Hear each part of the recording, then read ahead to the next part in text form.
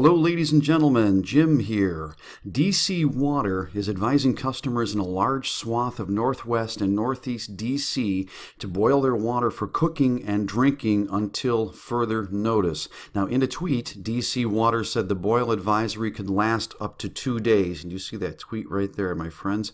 An open valve at the Bryant Street pumping station resulted in a loss of pressure in parts of its distribution system for about an hour starting at 8:30 p.m. Thursday. The company said in a news release.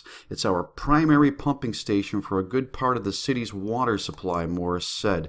What that means is for a huge stretch of the city, from the Brookland neighborhood in the east almost all the way to Georgetown, experienced a sharp drop in water pressure. While the pressure was restored fairly quickly, a loss of pressure in the pipe system means it is possible for contaminants to enter the water. Customers should also boil water if they experience low water pressure or had no water after 8:30 p.m. on July 12th. If customers don't have water, they're advised to boil water when service is restored. So, my friends, you can see that map right there. That area where you are advised to boil your water due to this open valve at the Bryant Street pumping station. This has been quite a problem in Washington, D.C.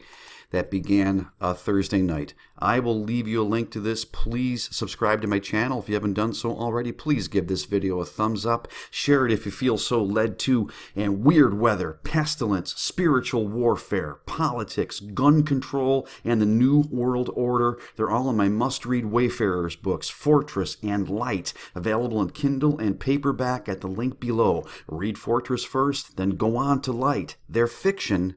Or are they? Check them out. But most importantly of all, do not be given over to the spirit of fear, but instead of the power of love and of a sound mind that comes through our Lord and Savior, Jesus Christ.